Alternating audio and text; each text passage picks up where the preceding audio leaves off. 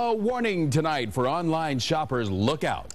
The popular shoe seller Zappos.com is dealing with a major security breach. John Matarese is on your side with a look at the risks. John? Well, Carol, Zappos is the most popular shoe selling site on the web. But if you have ever done business with them in the past, look for an email showing up in your inbox tonight warning you about a security breach. So how concerned should you be?